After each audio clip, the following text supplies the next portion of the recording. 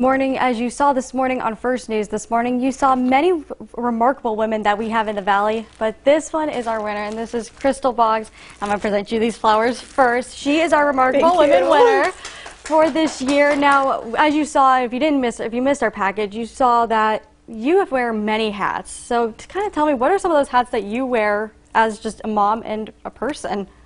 Well, I do a lot of different things that I found interest in life. I think a lot of, obviously I started out in the military a while back, and then after becoming a mom, I became a Girl Scout leader and then a Cub Scout leader, and became involved in my community with city council, just different things like that. I like to be involved and keep busy. And this announcement is it's a very big honor. What is your first reaction feeling this morning?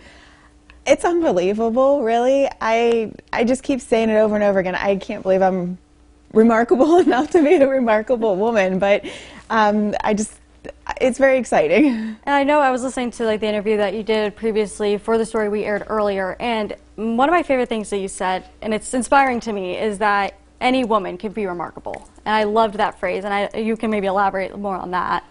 I just think that being remarkable isn't just being above everyone else. You're not just on a pillar higher than anybody. What being remarkable is doing something and doing it well and caring about what you do and just giving 100% to your efforts and making life better for people around you because of that. And how would you describe then a remarkable woman?